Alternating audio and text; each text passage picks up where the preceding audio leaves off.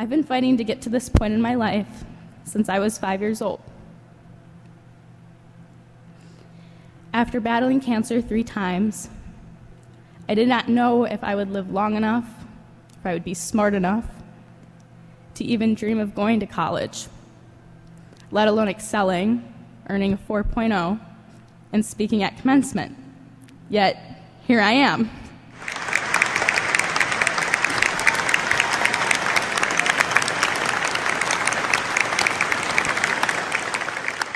We are going to face difficult things in our lives. We are going to have setbacks that set us back so far we don't know if we will ever catch up. We're going to experience heartbreak and loss.